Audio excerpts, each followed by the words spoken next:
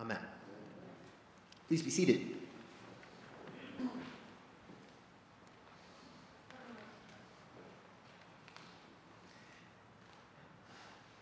What is the most important thing that has happened in your life? A time or an experience maybe that you will carry with you for all of your days. Maybe it was the night you fell in love with your best friend and stayed up talking late into the night. Love you, Megan. Maybe it was the day your first child was born. Maybe it was the day 4 years ago when you decided to get sober and it finally stuck. Maybe it was something sad. Maybe it was the day your dad died. Maybe it was the day of your wedding or your divorce, or the day you graduated, or the day you landed that dream job you always wanted. Maybe it was the first time that you prayed to make Jesus your Lord and Savior. Or maybe it was a mountaintop experience like we heard about in our readings. What was the most important event or time in your life? The Apostle Peter had a rich and varied life, what you might call a full life. He lived a very full life. He had a wife and family. He was a fisherman with a fleet of fishing vessels under his command. He was a salty and seasoned sailor. Peter watched as Jesus healed people, cast out demons, even watched as Jesus raised people from the dead. He saw him calm a violent storm with a word and walk on water. In fact, Peter himself walked on water with Jesus. He heard the Sermon on the Mount with his own ears. He participated in the feeding of the 5,000. He saw Jesus get beaten and eventually crucified. He saw Jesus with his own eyes risen from the dead. Peter talked with angels and men, kings and beggars. He saw the Holy Spirit fall in flames on the day of Pentecost and preached to thousands. He personally baptized hundreds of people. He healed a lame man. Peter had a full life with many experiences, many things that if we just had one of them, we would carry with us all our days. And I'm sure he carried many of these memories with him for all the days of his life. But at the end of it all, there is one thing he always remembered. There was one thing that he wanted to leave behind as his legacy. At the end of his life, Peter wrote these words: "Since I know that the putting off of my body will be soon, as our Lord Jesus Christ made clear to me, and I will make every effort so that after my departure you may be able at any time to recall these things." What is it? What is it that Peter wants them to remember before he dies? He continues, "We were eyewitnesses of his majesty. For when he received honor and glory from God the Father, and the voice was borne to him by the majestic glory, 'This is my beloved Son, with whom I am well pleased.' We ourselves heard this very voice borne from heaven, for we were with him on the holy mountain. We saw his glory. We heard the voice of the Lord speaking with our own ears. We were with Jesus on the mountain." Peter's mountaintop experience with Jesus is what he returns to at the end of his life. Not the miracles, not the teaching, not even the crucifixion and resurrection and ascension. The event that Peter goes back to is the transfiguration of Jesus on the mountain. The first time he really saw Jesus in all of his glory. The pinnacle of his life was that mountaintop. Why? Why is the Mount of Transfiguration where Peter returns to at the end of his life? And how does that event help us discover what really matters in our lives? What's really important? Jesus is the Alpha and the Omega, the beginning and the end, everything in between. What Peter saw on the mountain is everything that's worth seeing in this life. For Peter, to see Jesus is to see the past, the present, and the future. Let me explain what I mean. First, the past. On the Mount of Transfiguration, Peter sees the fulfillment of what he and every other Jew were waiting for. Listen to how the Gospel of Mark describes what Peter, James, and John saw in their mountaintop experience. Jesus was transfigured before them, and his clothes became radiant, intensely white, as no one on earth could bleach them. So the disciples are seeing Jesus in all his glory. His clothes are blinding, and they're astonished at this display, and Peter says, "Rabbi, it is good that we are here." That might be the understatement of the century. But after they recover from their initial shock, they notice that Jesus is not alone. There are two other people. We go on to read, "There appeared to them Elijah with Moses, and they were talking with Jesus." Now, probably don't need to remind you, Moses by this point had been dead for quite some time. And Elijah, quite some time ago, had been taken up into heaven. But here they are, hanging out with Jesus on the mountaintop. Moses, the giver of the law, and Elijah, the chief prophet of the Old Testament. They're talking with Jesus. These two men symbolize and would have meant for the disciples up on that mountaintop the two halves of the Old Testament, of their holy scriptures, their holy writings, the law, the Torah, and the prophets. These two halves pointing to Jesus. In the law, the Torah, Moses said, "The Lord your God will raise up for you a prophet like me from among you, from your brothers. It is to him you shall listen." What did the voice say? "This is my son. Listen to him." To him you shall listen. The law promised that one day there would be a prophet like Moses who would come and lead God's people to freedom, just like Moses had led them to freedom from captivity. And then Elijah, the prophets, the second half of the Old Testament, promised that one day, you see this all throughout the prophetic tradition, one day God himself would come and dwell with his people, would be with his people. The appearance of Moses and Elijah while Jesus is transfigured is this sign from the past that these promises are being fulfilled. It's this clear signpost saying, this is happening now. Here's Moses. Here's Elijah. They're with Jesus, and he's glowing. Wake up. Jesus is the prophet like Moses. Jesus is God himself dwelling with his people. And so Peter saw these past promises of God being fulfilled in the person of Jesus. He saw the whole history of the Jews coming finally to fulfillment. And I think for us, we need the same thing that Peter and James and John did. Right? Our stories, our lives are sort of can feel disconnected until we're able to put them in a larger story, a bigger story, one that goes all the way back and stretches back even to the creation of the world. The past is coming to fruition. All these promises of God are coming to be fulfilled. And we need to know that we're part of that bigger story that started long before us and will continue, presumably, long after us. The presence of Moses and Elijah says that the past matters. The past matters. The past is leading up to something. It's leading us somewhere. But it also signals something about the present. So second, present.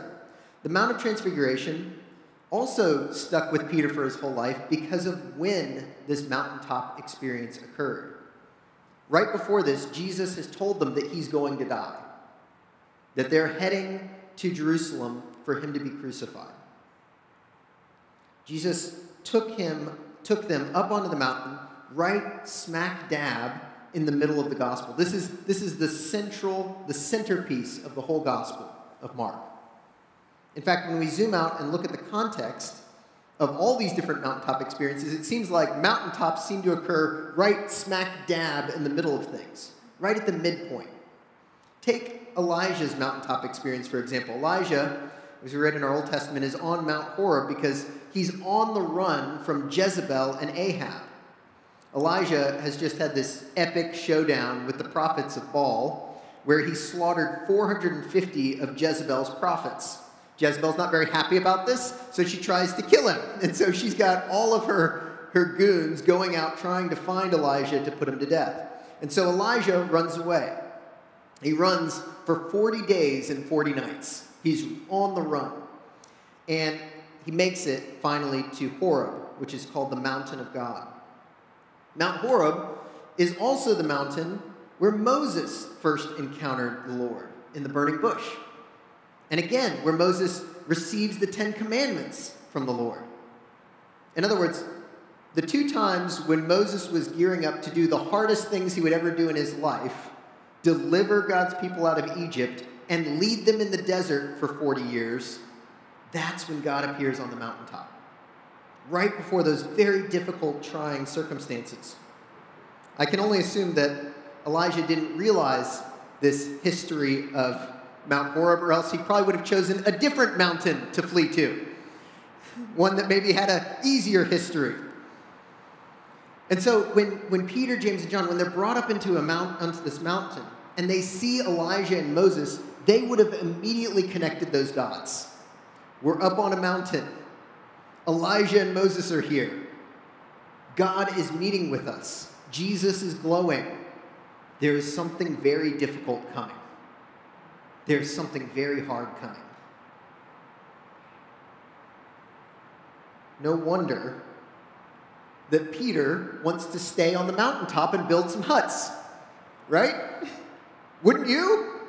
That's why he says, Rabbi, it's good that we are here, not down there. Better to be here. Let's make some houses and stay. This is a good place to be. I'm joking a little bit. But he was probably, also just wanting to soak in the gloriousness of that moment. I don't agree with John Piper on everything. That might not be surprising to any of you.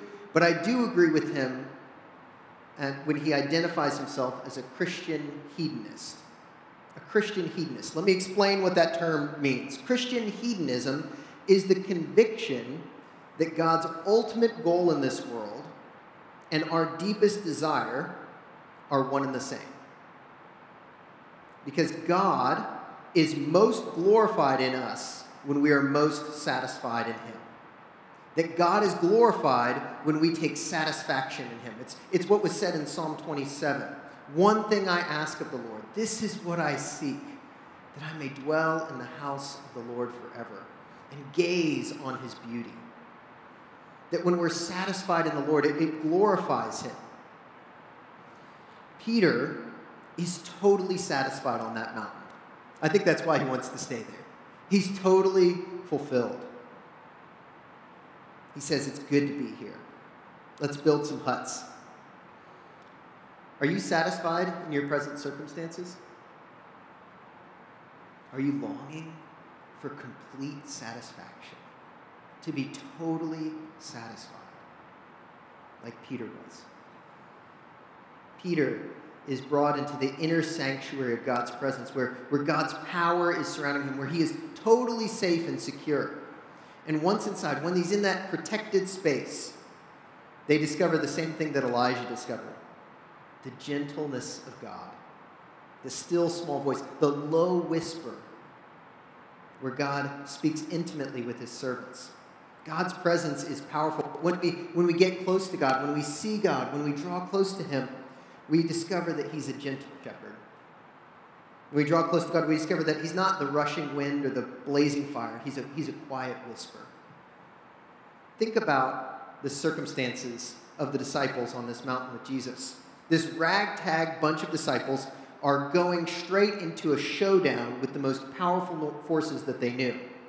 They know that they're going to go to Jerusalem and go up against the Jewish king, the Jewish high priesthood, the leaders of the Pharisees and Sadducees, and the whole weight and force of the Roman Empire.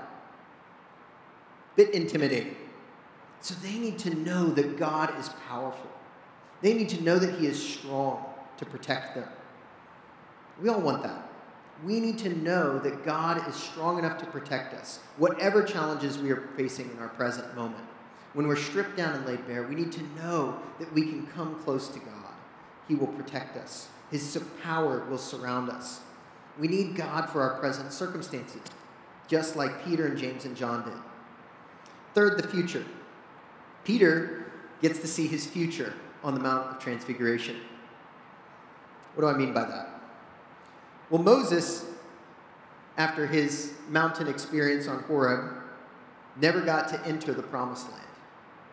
Elijah never, ever got to have a faithful king of Israel, one that was really, truly faithful, which is what he longed for. But they received something far greater. The reward for Moses and Elijah was Jesus. Moses gets to meet the full promise of God, not just the Promised Land. Elijah gets to meet the faithful king of Israel, not just these unfaithful kings of his day. Because when they see Jesus, they realize, it's been fulfilled. My whole life's work, my whole life's longing, everything I longed for in this life and I didn't get to see, here it is. Here is the promised one. Here is the king that I wished had been here instead of Ahab. And Jesus is our reward as well. He's our future. The reward of the mountaintop isn't an experience with God. It's the person who's waiting for us at the top of the mountain. There's a wonderful line in the Eucharistic prayer. There's some Sundays when I'm trying to say it, and you'll notice I get a little catch in my voice. It's not because I forgot to swallow my spit or something like that. I do have emotions. But it's so beautiful. It catches me right in the throat every time I try to say it. We say, and bring us with all your saints into the fullness of your heavenly kingdom, where we shall see our Lord face to face. Where we shall see the Lord face to face. Peter knew that his future was the future of Moses and Elijah. What they were doing on the mountain, he would spend eternity doing. He was seeing a vision of what eternity is. It's being in the full and glorious presence of Jesus, looking him face to face, conversing with him intimately. They were talking with him, conversing with God. This was Peter's future. And it's ours if we believe in Jesus. Not floating around on clouds, plucking at harps, but looking the God of the universe in the face and conversing with him intimately, spending eternity with him. If you've met Jesus in this life, if you've known him in this life, you will know him for all eternity. There's nothing greater. At the end of your life, what will be your greatest memory? What will you carry with you from this life? What do you want to pass to the next generation? The greatest thing we can experience in this life, the greatest ambition that we could have for the generations that come after us, is that they would know the living God, that they would know Jesus. The goal of all of our lives, whether you're Christian or not, is to know Jesus, is to meet Jesus. Maybe this morning you're sitting here thinking, I have never met Jesus. I don't know Jesus. That's okay. There is no shame in that whatsoever. I want to encourage you. Everyone who seeks finds. Everyone who knocks, the door will be opened. And in fact, Jesus even takes it a step further. He says, behold, I stand at the door and knock. If anyone hears my voice and opens the door, I will come in to him and eat with him and he with me. God wants to meet with you. He's not somewhere that you have to go seek him out and find him. He's seeking you out. He's longing to be with you. In a couple weeks, we're going to have a Lenten quiet day. And if you've never had a chance to just say, you know what, Lord, I am going to just come and seek you. I want to know your voice. I want to meet with you. We're going to have a quiet day as we start Lent on a Saturday for a few hours where you can just come and sit and seek the Lord. Now, there's some of you here this morning and you've experienced the presence of the Lord. You know what it's like, and you know that there's nothing else like it. You've been in that place. I want to commend this prayer to you. It's from Psalm 51. Restore to me the joy of my salvation, of your salvation. Restore to me the joy of your salvation. We so quickly forget, don't we? Peter remembered all the way to the ends of his life that he belonged to Jesus and that Jesus belonged to him, that he had met the Lord. In just a moment, I'm going to baptize Liv Marin. And after I baptize her this morning, the first thing that I will do is I'm going to trace the sign of the cross on her forehead with oil. When she grows up and comes to put her faith in Jesus, the bishop will come and he's going to trace that same cross with oil on her forehead. And then eventually, on the day that she dies, a priest will come, hopefully not me, and trace a cross with oil on her forehead. From beginning to end,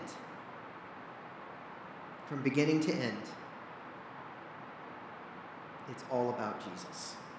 She is being marked and claimed as belonging to Jesus from beginning to end. Today, all the things we're going to pray for her and say over her can really be summed up like this. We want Liv Marin to meet and know Jesus. We want her to meet and know Jesus in this life. To see him for who he really is, to encounter the living God. That's what we want for her. That's what Peter wanted for those he was writing his last words to. He said, I want you to meet the living Jesus the way that I have. That's what I want as your pastor for all of you. I want you to meet Jesus. I don't care if you like me. Like Jesus. He loves you. I want you to meet Jesus. Whatever challenges you faced, wherever you're at this morning, come to the mountain. See Jesus for who he really is.